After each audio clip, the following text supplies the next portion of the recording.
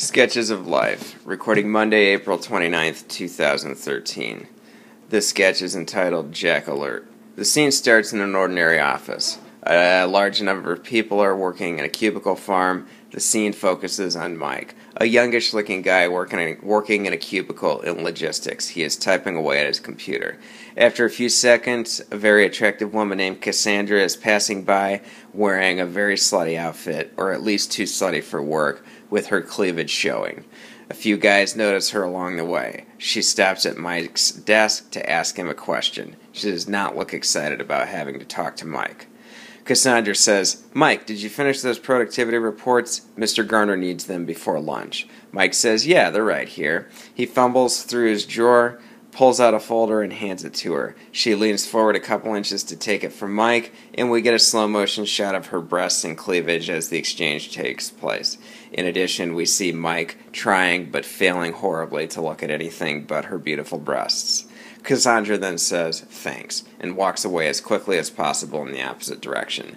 Mike gets up from his desk, stands where she just was standing, and watches as she walks away, staring at her ass for a couple of seconds before she turns the corner and heads out of sight. Mike then walks quickly to the restroom, which is a few turns and about 100 feet away. He enters and sees that there is somebody in one of the stalls. His face reveals disappointment. Next, we hear an announcer's baritone voice coming over. "Has this ever happened to you? The office floozy has just passed by, and now you're too horny to concentrate. But the men's room is occupied, so you cannot take care of business so that you can get back to work undistracted." Mike looks into the camera with a look of frustration, and he says, "And even if they fire Cassandra, there's still Amy, Heather, and Angela to worry about." The announcer then says, "That's right, and even if they all quit, your bosses are going to hire as many hot chicks as they can get through the door, because they're going to take one home to marry.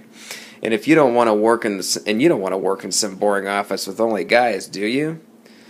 Mike says, "No, but what can I do?"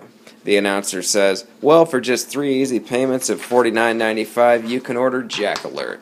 Jack Alert is a tiny motion sensor device that you can install in your company's men's room that will tell you when you have a free window to take care of business.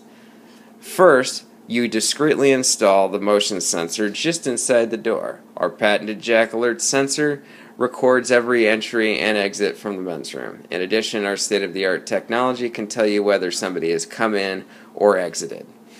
As this voiceover is happening, footage rolls showing Mike affixing the sensor to the wall inside the door. It's a small electronic device. It doesn't look obvious, but it's not particularly well hidden. It's just affixed to a blank wall. The voiceover continues. "Next, just set up the Jack Alert monitor at your desk. The high-resolution display will give you a clear readout of every movement going on in and out of the men's restroom. Jack Alert technology is 99.95% accurate in determining whether the men's room is occupied."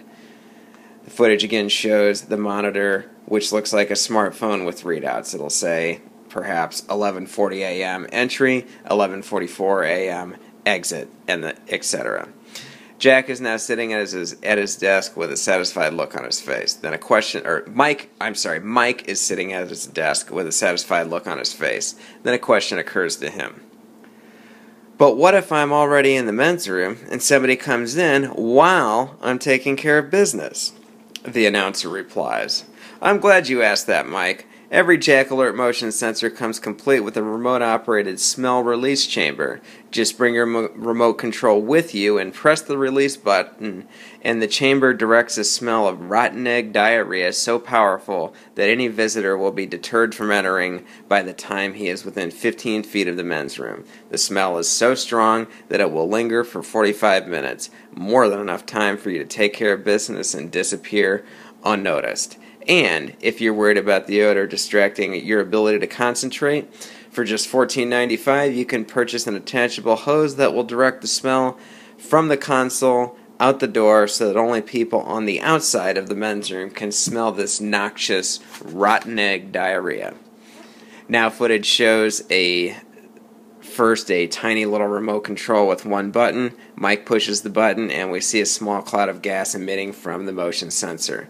We then see a picture of the hose, followed by Mike installing the hose. He presses the button again, and now the gas is being funneled away from the sensor and out the door.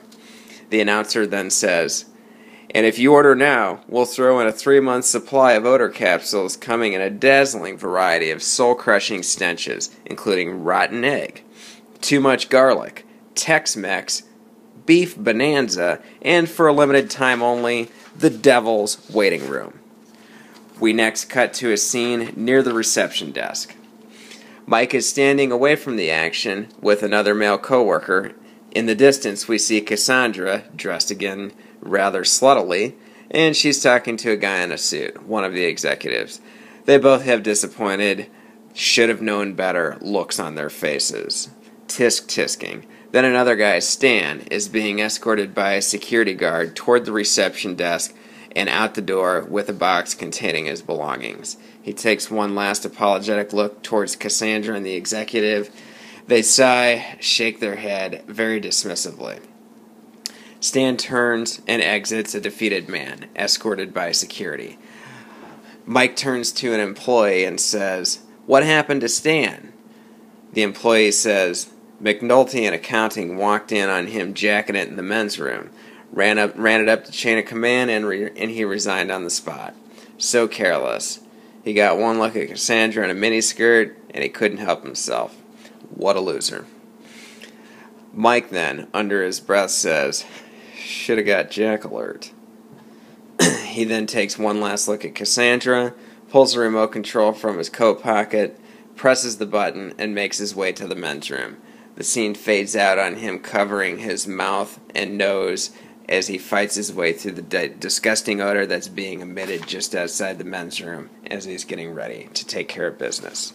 And scene.